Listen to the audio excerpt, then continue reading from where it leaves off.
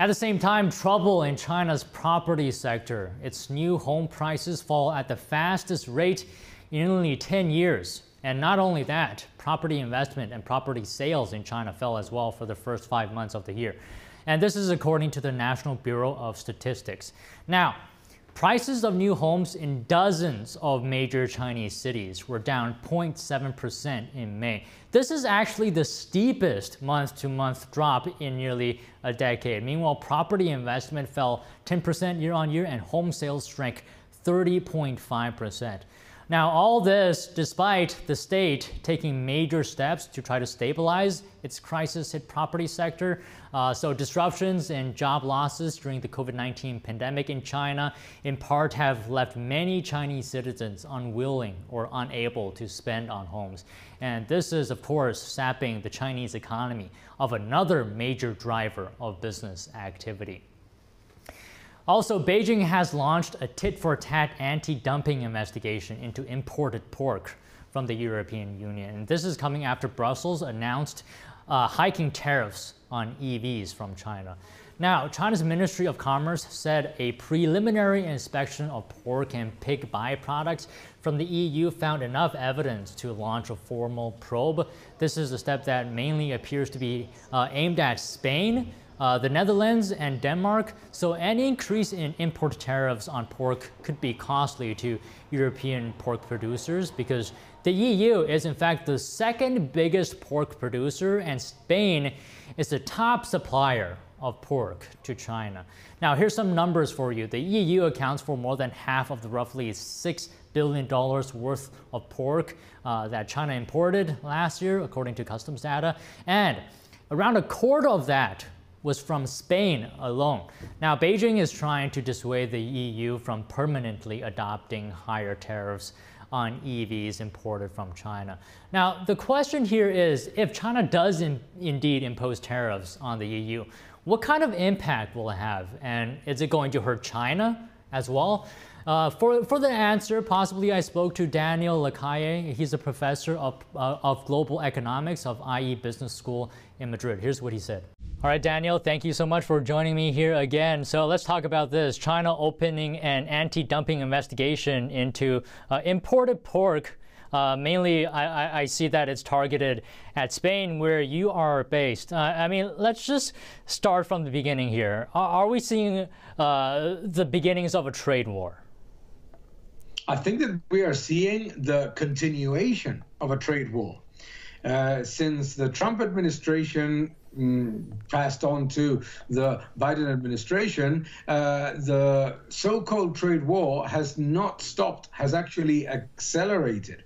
And in the European Union, the trade war is disguised under environmental protection measures. So tariffs, trade barriers, etc.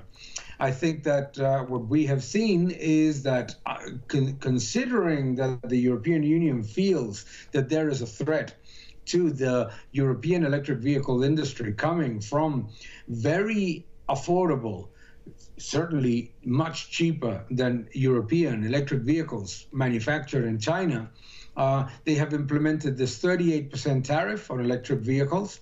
And obviously, there's immediately some type of retaliation from China, which ends up hurting Spain, as you very well said right now, because it's on imported pork. So Spain is not going to benefit in any shape or form from the protectionism on electric vehicles and is going to be hurt on the pork side.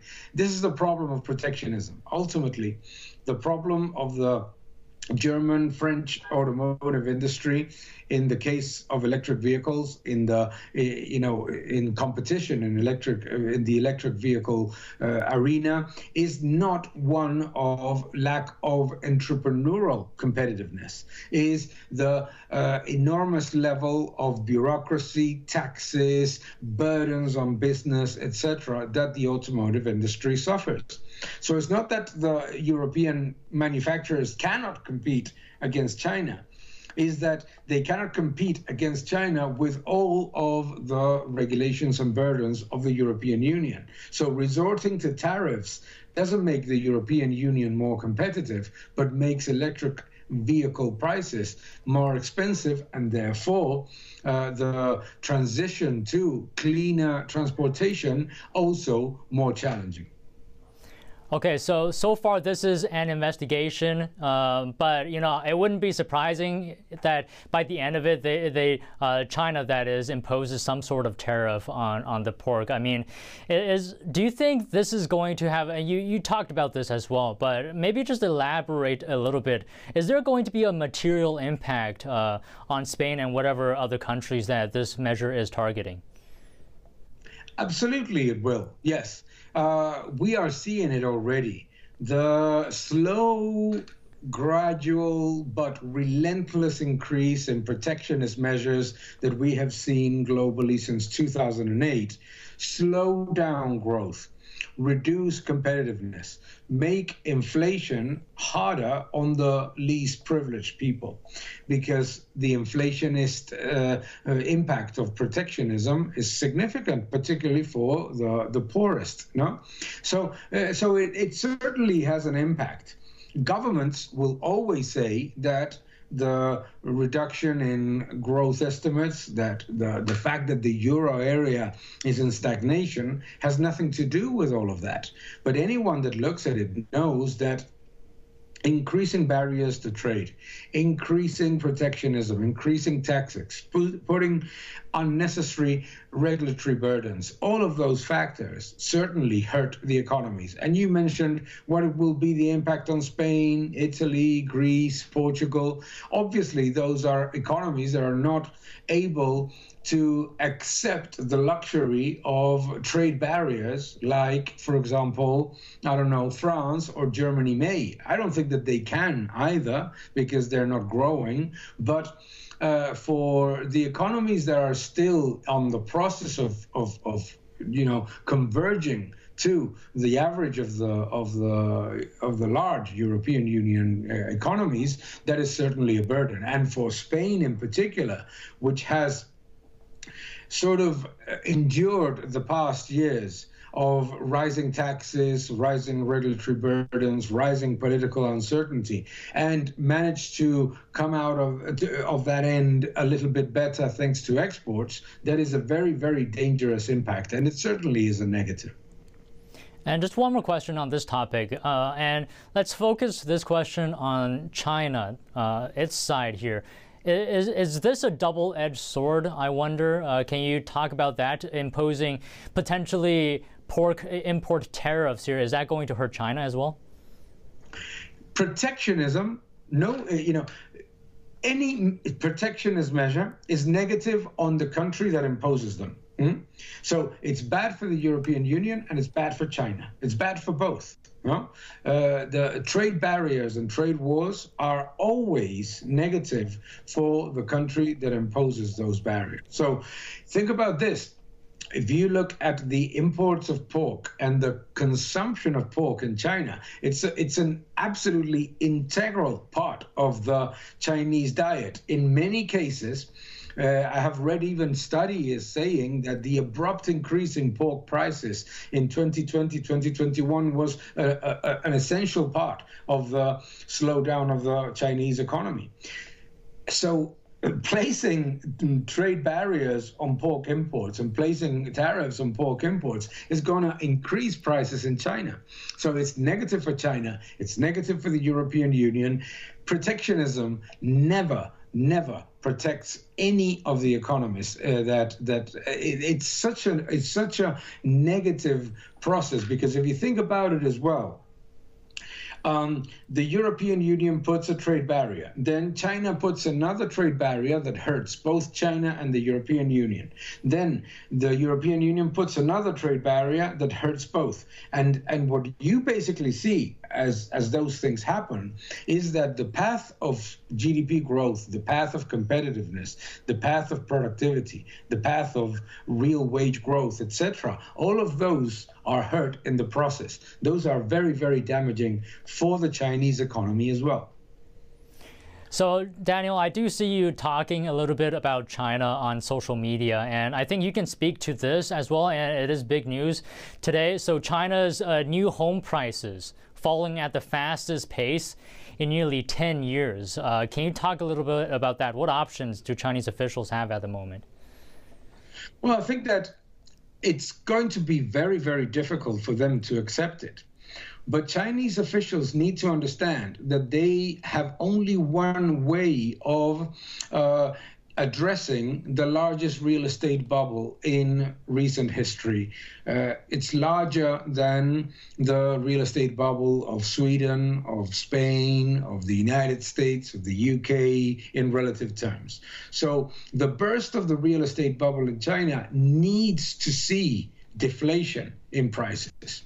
There is only one way in which you can deal with it, which is by actually making homes significantly more affordable for Chinese citizens in order to absorb part of that excess of building, which has been absolutely staggering. Now, if Chinese officials, in order to combat deflation, decide to implement measures to keep prices elevated or unaffordable for the majority of people, then two things happen. And we have seen it in Spain, we have seen it in Sweden, we have seen it in Iceland. Two things happen. One is that the excess of supply of homes is not reduced. Second is that the economy enters into weakness regardless. So there's only one way in which you can deal with a real estate bubble burst, which is by accepting that the prices of homes as they were being put to the market was completely different and significantly higher than what the reality would accept. And if they try to bring home prices up, that is not going to work. It never works. The only way in which you deal with it is the way that the United States, you will need foreclosures, you will need to see write-offs of real estate portfolios in the banking sector. All of those things need to happen. So you need to have, let's say, the reckoning moment of lower home prices, and then maybe you start to recover. Okay, so I think the fear here, and correct me if I'm wrong, is that because real estate for China is a big contributor to economic growth, to GDP, so I mean, I guess officials don't really want prices to come down because of that factor, but you're saying that China is likely to see economic slowdown anyways. So yeah. Why do you say that? Well, because it's inevitable. We have seen so many real estate bubbles in so many countries that we now have enough information to understand that that bloating GDP with a real estate bubble creates very significant imbalances that always come back to bite. No, so. If I was a Chinese official, I would look at things from a glass half full way, which would be, hey, look, yes, we have this massive problem in the real estate sector, but the economy is still going to grow 4%. If they look at it from the perspective, we don't want prices to come down, we want prices to stay where they are and continue to build as much as we did in order to continue to have the level of GDP growth that the provinces demand, et cetera, then you don't solve the real estate bubble, and you don't get the benefits that could make more people access a home. So there's, a real estate bubble is no government wants to acknowledge a real estate bubble because it makes it. It shows that the policy implemented to maintain GDP or to increase GDP or to get more tax revenues with rising home prices failed. Okay, fair enough. But if you think about it from the perspective of the real economy, they should see that there is no positive way in which you can absorb the negatives of a real estate challenge if you don't allow the market prices to adjust to reality. So let me just ask one more question here, Daniel. If Chinese officials follow down the path that you have suggested, there could be some potentially serious, maybe, economic pain in the near term. Absolutely, absolutely. There is no other way to address a real estate challenge of this magnitude in no economy. No, there are no measures that can be taken to address such an important real estate challenge after such a large increase in imbalances in the housing sector. And it's a day of reckoning. It's happened in Sweden, it's happened in the UK, it happened in the United States, it happened in so many economies. Absolutely, there will be economic pain, but the way to look at it is that this is the most important part, is that there is no other way to address it. There is no other. If you try to keep home prices at a level that is unjustified to economic reality, you don't address the problem of the real estate sector, and the economy suffers anyhow. All right. Thank you so much for your insight today, Daniel. Thank you very much.